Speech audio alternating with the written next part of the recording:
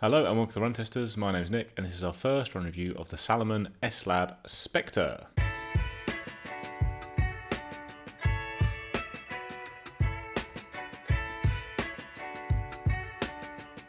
So the S Spectre is an interesting shoe from Salomon. It is a super shoe designed for the masses. So Salomon says that most super shoes are designed for elites running very fast marathons, chasing world records, and actually they don't work that well for people running things like 4-hour marathons or 45-minute 10Ks.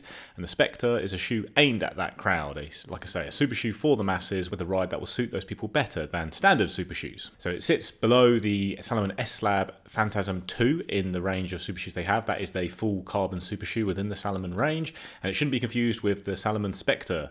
S is the key part of the name. It's a lot more expensive than the standard Spectre. I don't know why Salomon makes things so needlessly confusing with its naming structure, but yeah, this is the S Spectre. So it's priced like a super shoe, that's for sure. It costs £210 in the UK, $220 in the US, so it's only a little bit cheaper than most full carbon super shoes aimed at just being very speedy. It weighs in at 254 grams or 9 ounces in my UK size 9, and it has a stack height of 38mm at the heel and 30mm at the forefoot for an 8mm drop. Key feature on the Spectre is its dual density midsole, with the top layer being Salomon's best foam. It's Energy Foam Plus PIBA foam that you find on shoes like the Phantasm. Then you've got the Energy Foam underneath, which is a blend of EVA and olefin that Salomon has used in some of its top carbon shoes before, but it's a firmer, less springy and lightweight foam than the PIBA foam on the top layer of the midsole there. You've got the brand's R-Camber rocker design with the Energy Blade carbon plate running through the shoe. With the Spectre, the Energy Blade plate is winged at the back to create a bit more stability, and there's a lot of going on for stability at the back of the shoe. You've got quite a wide base at the back there, the way it flares, the two different sides of the shoe there. Then you've got sidewalls of foam at the back of the shoe here as well, and this high collar as well, which all add to a feeling of stability at the back of the shoe, in line with the idea that people running at slower speeds are more often heel strikers than those running at faster speeds. And with all of this kind of adding up the idea that the shoe will support you, landing at the heel and then roll you through quickly onto your forefoot. Okay, the upper has got quite a lot of padding around the tongue and collar of the shoe, and this extended heel tab at the back here, which I'm not a huge fan of. You've got a more breathable upper at the front there, but lots of padding at the back to give a bit more comfort than you get from most super shoes, which are very thin, lightweight uppers. Then you've got a Contour Grip rubber outsole with pretty good coverage here along the forefoot, 2 strips of rubber at the back. You've got a bit of a cutout to reduce weight, and it's kind of sculpted around here, so really anything that's going to come into contact with the ground does have a bit of rubber contact on there to increase the durability of the shoe and hopefully improve its grip as well. Comes the fit of the shoe. It fit me well in my normal UK running shoe size, which is a UK 9. With Salomon, that's a US 9.5. That's usually about where I am in US sizes, 9.5 or 10. It's got a nice close fit around the front of the shoe, but without being at all constrictive. So it's roomy enough while still having a racy feeling. Got a good hold around the heel and midfoot. I haven't loved this extended heel tab though. On my first run today, I did notice a little bit of irritation around the back of my Achilles. I just don't like it. It just sticks up too much, and I don't know why it's there. So I'm not a huge fan of that. But overall, I'd say the shoe fit well. In my normal running shoe size, I would stick with that. I just don't like the heel very much. The fit for me in the S Spectre is fine. I'm a size 8 in the UK. This is a size 8. Didn't have any issues with it at all. I had plenty of space in the forefoot and around the side of the front of the foot. And I found it was quite easy to get a nice lockdown fit in. It's quite a padded shoe for what is effectively a race shoe. It's probably one of the more comfortable race shoes. I know it's not designed in the same way that elite shoes are, but it's definitely a comfortable shoe. Didn't have any issues with it. I would stay to my size in it. So I've actually done 2 runs now in this shoe. One of them was quite a tasty interval session. So that was a marathon training session, which I did about 14K, which included 6x6 at my almost marathon pace, so a little bit faster than my marathon pace. So it was about 4-minute kilometers that I ran those intervals, and then there was a float recovery in it. So that was 6 times 3 minutes at 30 seconds slower than my marathon pace. So it's about 4:30-minute kilometers for that, and it was an all right shoe for that. I think it's actually some of those paces that I was doing is sort of the paces that this shoe is designed for. I know it's a shoe that's made for more general runners, not elite athletes. So you're looking for like that 4-hour marathon time. For that, I think it's fine. It feels comfortable. I definitely didn't have any issues with it. What I would say about the shoe is that it doesn't necessarily feel fast when it's on your feet. It doesn't feel bad either.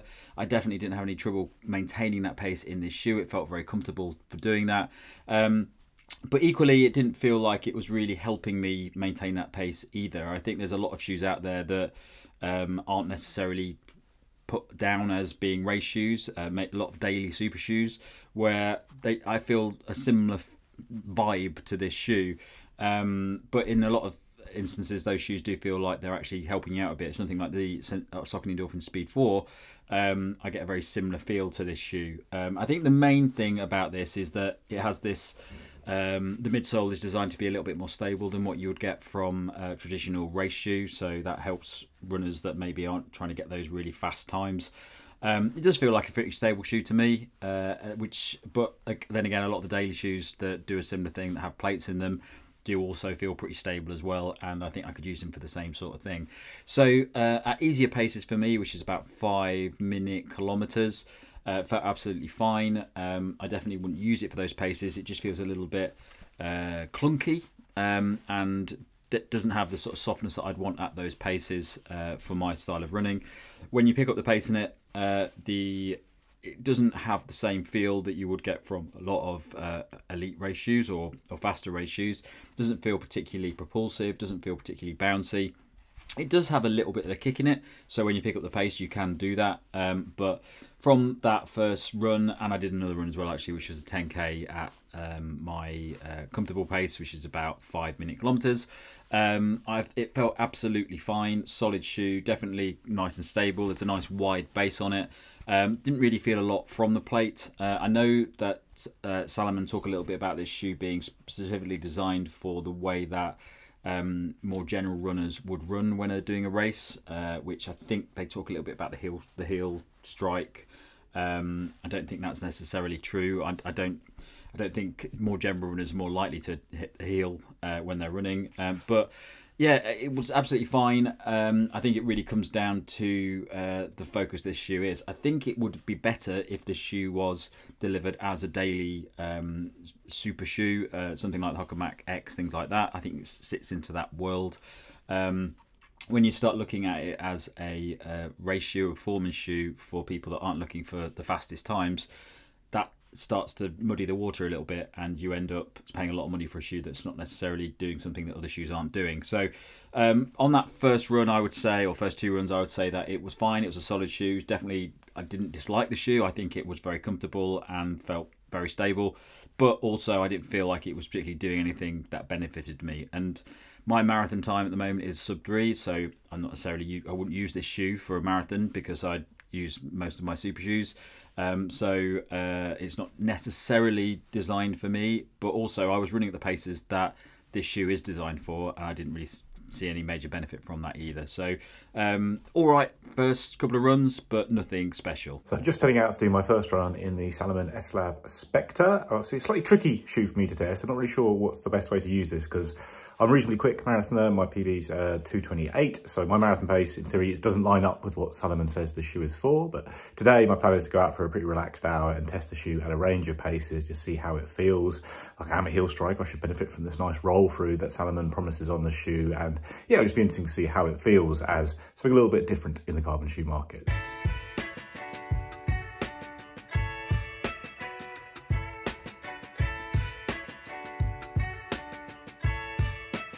So just back from the run now, lovely day here, really sunny, so that was a very pleasant part of the run. The shoe felt pretty good, like it's firmer than I expected given the kind of makeup of the shoe with that Pima foam in the midsole. You can notice the heel's quite large and it's a bit firm under the forefoot, which gives you a little bit of a spring off it, but it's not a particularly bouncy shoe. You can really feel the stability that Salomon has gone for here with the shoe, like the big wide base, the sidewalls of foam. It all feels very supportive and structured, but doesn't feel particularly racy. Like I was running at a pretty relaxed pace throughout the run, picked up the pace a little bit during 1.5k or so, and it felt a bit better actually when I was running a bit faster, which is faster than the pace they say this shoe is for, but about probably the effort or the motion that I would be doing when I was running fast myself. I think it does feel better when you are running fast, moving your legs in with a bit more purpose, like whatever that speed actually is. I think it feels better at that pace. It rolled for a bit more smoothly, but yeah, it was okay. I didn't really feel that lively underfoot or anything like that, and I didn't necessarily come away from that thinking this is a super shoe of any kind for any level, really. It felt just quite solid, like a good solid training shoe, but maybe in some future runs I'll push it to my fast paces. I'll be running with a bit more purpose and I'll see how that feels then with it.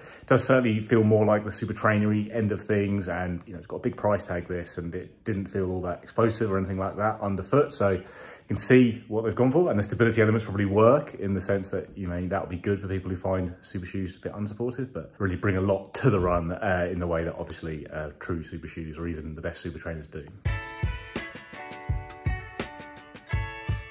So my early verdict on the S Lab Spectre is that it's a tricky shoe, because I'm not sure that the aim of the shoe really is required at the moment.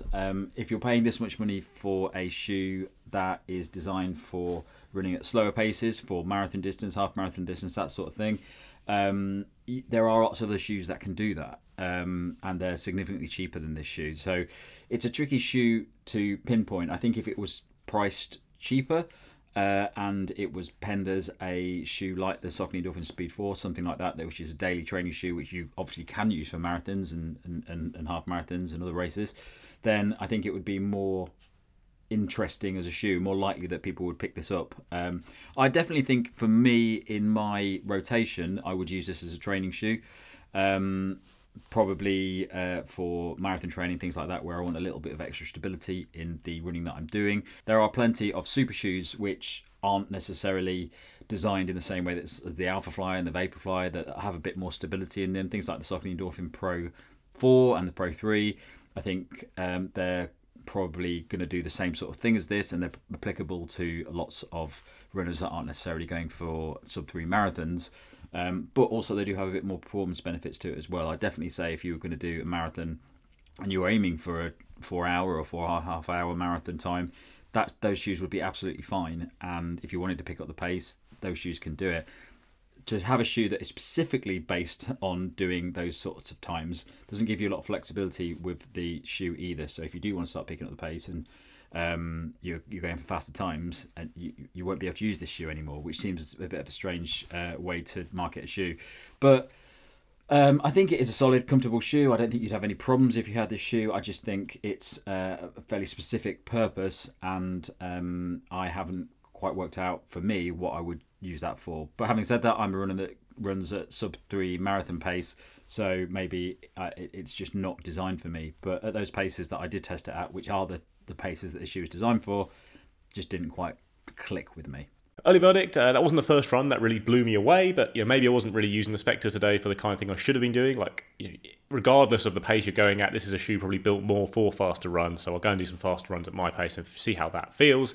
Just mooching along today, it had a fairly firmish feel, I would say, and it wasn't all that lively underfoot, but had some stability, and it did roll through quite nicely. I did up the pace for a short section, so we'll see how that goes in the future. In general, I would say I'm not entirely convinced by the idea of a super shoe for the masses. I don't really accept the idea that elite runners run in one way and other runners run another way. I think people's gaits are very individual. Like, if I look at the runners running around me in marathons, they all run in very different ways and different to me with my very shuffly style, and I think that's true across the range of paces. So there might be some things that hold true for slower runners that don't hold true for elites, like maybe you do need a fraction more stability and that kind of thing, but I still think that'll be quite individual, and there are lots of runners at the slower paces who will get a lot from standard super shoes, which offer a lighter, bouncier, more dynamic ride, because this doesn't really have the feel of a super shoe. So if you're going to price it quite expensively and call it a super shoe for the masses and just basically take away some of the pace and fun and dynamism of a super shoe, then you'll be really convincing that you are better for that kind of runner. And I just don't think that kind of runner really exists on a grand scale. Like I say, there might be some things that hold true at different paces, but overall, I think people run in quite different ways at any pace. So you have got the extra stability here. I think it'll be a comfortable ride. I think it will work quite well actually as a versatile shoe, which might be quite interesting as a super trainer style shoe, but then you have got that very expensive price tag. I think it might be of appeal to people who like the Kinvara Pro from Saucony, which wasn't a shoe I liked myself, but I think has some similar elements to the kind of dual density midsole,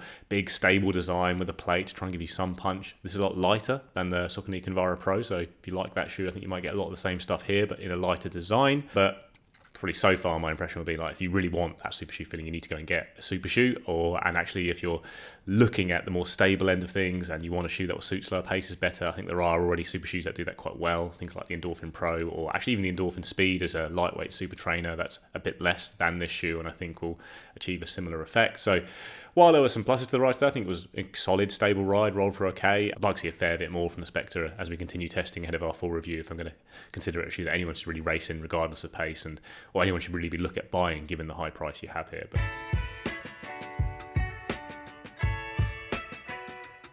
that's our first look at the Salomon S Spectre. Let us know what you think of the shoe below. Do you think this is a good idea, the idea of creating super shoes that work for everyone and are different to normal super shoes? Please do like, subscribe, ring the little bell. All those things help the channel out, and we'll see you next time.